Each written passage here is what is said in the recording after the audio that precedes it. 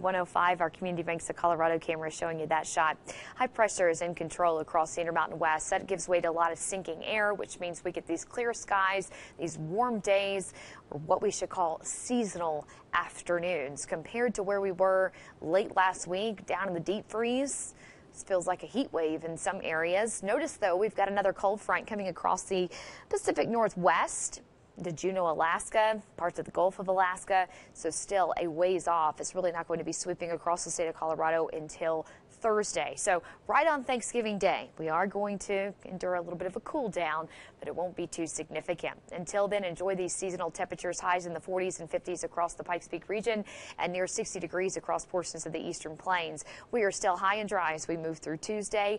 Mix of sun and clouds for Tuesday afternoon, but you'll be waking up with ample sunshine. Just by the afternoon time frame, we'll have a bit of a period of clouds and a period of sun across the region.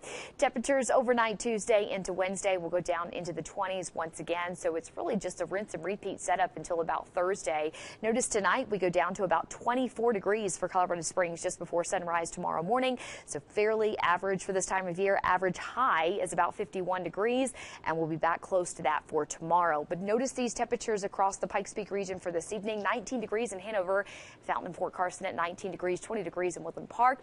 As we expand the view here, you'll notice we're still sub-zero across the San Luis Valley. Tomorrow, sunny, temperatures in the 40s and 50s. Boy, it's going to be a gorgeous day. If you have the day off, get out, enjoy it, do a little Manitou incline, try to get that heart rate up before we all commit gluttony completely on Thursday and just overstuff ourselves, right? It's that time of year. 'Tis the season.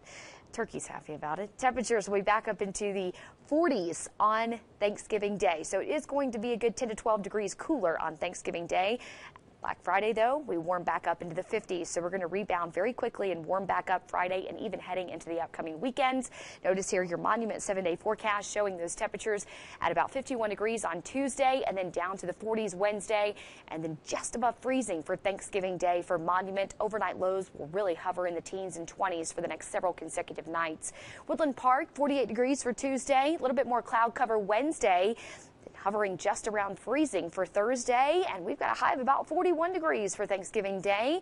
And little guy's not so sure about it, but he's looking around, just wondering what his fate is. I don't know. Temperatures back up into the 50s and 60s for the start of the upcoming weekends. Pueblo, 56 degrees on Tuesday, 59 Wednesday, and a lot cooler as we make our way into Thanksgiving Day for all of our zones. And nice and warm for the weekend. Stay with us. We'll be right back.